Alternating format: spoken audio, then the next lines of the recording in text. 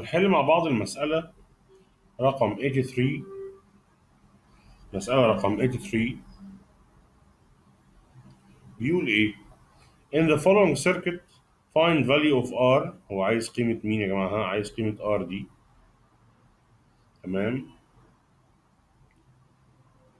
Which make the battery provide the circuit with electric energy in the rate 60 واط. لا بالراحة بقى كده. احنا عارفين إن قوانين الانرجي هي قوانين الورك، هي في اي تي، هي اي سكوير ار تي، هي في سكوير تي على ار.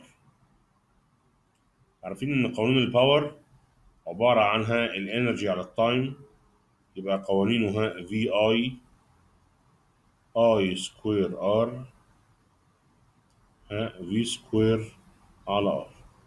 طبعا الباور بيتقاس بالوات والانرجي بتتقاس بالايه؟ بالجول. طيب هو عايز البطارية تبقى بتدي السيركت باور 60.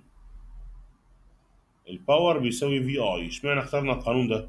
عشان عندي الباور ب 60، عندي الفولتج بتاع البطاريه ب 24، يبقى اقدر اجيب مين كده؟ الكارنت توتال اللي طالع من البطاريه. يبقى الكارنت توتال بيساوي 60 على 24. 60 على 24 هنحسبها تطلع 2.5 امبير. تطلع 2.5 امبير. اوكي.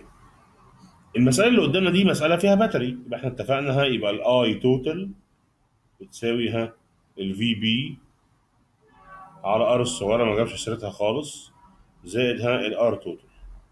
يعني كده الار توتال بتساوي 24 على 2.5. 24 على 2.5 24 على 2.5 تطلع 9.6. يبقى يا جماعة الريزيستنس توتال الريزيستنس توتال تطلع 9.6 اوم. طب ادي 7 اوم من ال 9.6، يبقى نشيل منها 7 تطلع 2.6. يبقى الريزيستنس بتاعت الثلاثه دول لازم تطلع 2.6. طب ما هو 1 على 2.6 اللي هي 1 على ار توتال بتساوي 1 على 12 بلس 1 على 4 بلس 1 على ار. وبكده يبقى 1 على ار بتساوي ايه؟ ده ماينس الاثنين دول. فبكده هيطلع لي ايه؟ 1 على ار. نحسبها مع بعض. يبقى 1 اوفر 2.6 ايكوال ماينس 1 اوفر 12 بلس 1 اوفر 4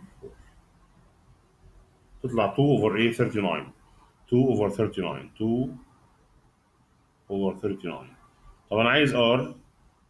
هقلب بقى 39 اوفر 2 تطلع 19 ونص.